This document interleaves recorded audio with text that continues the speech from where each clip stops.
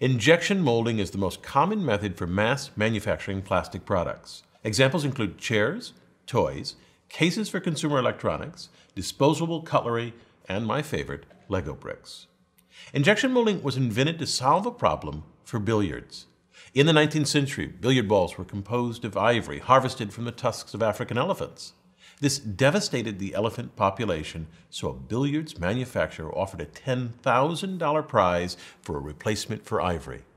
And this spurred John Wesley Hyatt to develop one of the first plastics, celluloid, to create billiard balls.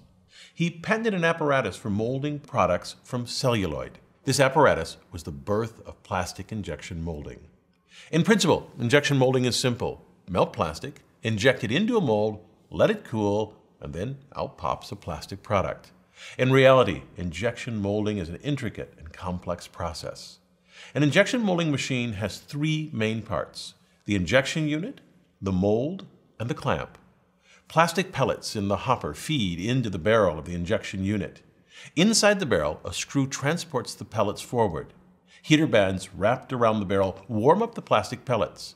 As the pellets are moved forward by the screw, they gradually melt and are entirely molten by the time they reach the front of the barrel. Once enough molten plastic is in front of the screw, it rams forward like the plunger of a syringe. In a matter of seconds, the screw injects the molten plastic into the empty part of the mold called the cavity image. The plastic solidifies in under a minute. The mold opens and the part is ejected. The mold then closes and the process repeats. All injection molded objects start with these plastic pellets, which are a few millimeters in diameter. They can be mixed with small amounts of pigment called colorant, or with up to 15% recycled material, then fed into the injection molding machine.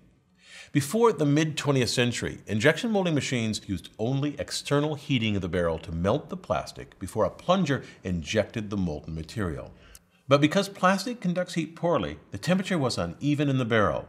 Either the middle was too cool and not fully melted, or the outer regions were too hot and degraded the plastic. The solution was this: the reciprocating screw, often regarded as the most important contribution that revolutionized the plastics industry in the 20th century. In the earlier plunger-style machines, plastic filled completely the cylindrical barrel. But as I showed you, the plastic was not at a uniform temperature. The reciprocating screw overcomes this in three ways. First, in modern units, the plastic fills only the space around the shaft of the screw. This eliminates the cooler central region, leaving a thinner, evenly heated layer of plastic. Second, the screw has flights that wrap around the shaft. As the screw rotates, the flights transport the raw material forward through the barrel. The flights also serve to mix the plastic. The screw action agitates the melting pellets within the flights to create a uniform mixture. And third, the screw action itself heats the plastic throughout. The shaft's diameter increases along the screw so that the distance between the wall and the shaft decreases. The flights then squeeze out air as they move the plastic forward, and they shear the pellets and press them against the barrel's wall. This shearing creates friction and so heats the plastic throughout. This screw-induced shear supplies a majority of the heat needed to melt the plastic, between 60 and 90%, with the rest from the heater bands. The molten plastic flows past the front of the screw through indentations or flutes. When there's enough plastic to fill the mold at the front of the screw, it rams forward like a plunger, injecting the plastic into the mold. The plastic cannot flow backwards because when the screw pushes forward, a check ring is shoved against a thrust ring to block the backwards movement of the molten plastic. This forces the plastic into the mold. Initially, the cavity image is filled with air. As the molten plastic is injected, it forces air out of the mold, which escapes through vents. These vents are channels ground into the landing surface of the mold. They're very shallow, between 5 and 40 microns deep. The plastic, which has the consistency of warm honey, is too viscous to flow through the narrow vents. To speed the plastic solidification, coolant, typically water, flows through channels inside the mold just beneath the surface of the interior. After the injected part solidifies, the mold opens. As the mold opens, the volume increases without introducing air, which creates tremendous suction that holds the mold together. So at first, the mold slowly opens several millimeters to allow air to rush in and break the vacuum, and then the mold quickly opens the rest of the way so the part can be removed. These precision machined steel molds can cost hundreds of thousands of dollars. Removing the part from the mold can be difficult. When the plastic cools, it shrinks and so becomes stuck tightly on the core half of the mold. Molds have built-in ejector pins that push the part off the mold. The ends of the pins sit flush with the core half of the mold, but are not perfectly aligned. Sometimes they protrude or are indented slightly. So, if you look closely, you will see circular ejector pin witness marks on molded products. For example, this chair, on its bottom, has an array of witness marks. When the part drops from the mold, an operator has to remove the sprue, that section of plastic that connected the injection unit to the mold. Sprues are manually twisted or cut off the part. Sprues are attached to objects only in molds that make a single part at a time, like a chair. Smaller objects are made in multiples in a single mold. In these, the sprue connects not to the part itself, but to a network of distribution tunnels called runners. The runners fan out from the sprue and connect to each cavity in the mold via a small, typically rectangular, entrance called the gate. You can see the gate on plastic cutlery. The parts for model planes typically come still attached to their runners. Molds always have at least two parts, and where the parts of the mold meet is called the parting line.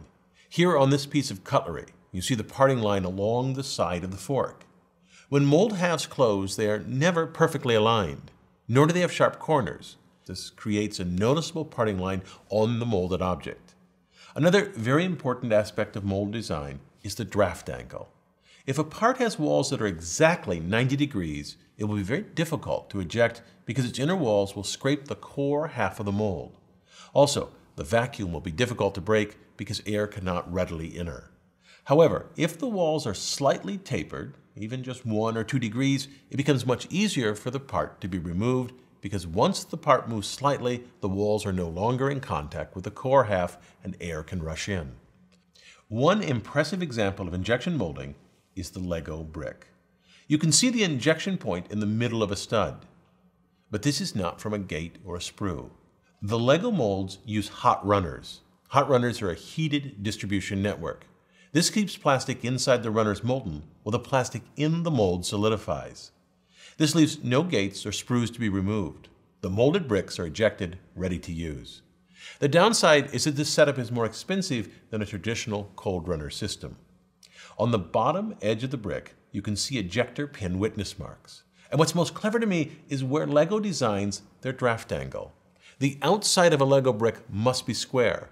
So if you cut a Lego brick in half, you can see that these inner supports are thicker at the top than at the bottom. There's a draft angle of about 1.5 degrees. This helps the ejector pins push the brick off the mold.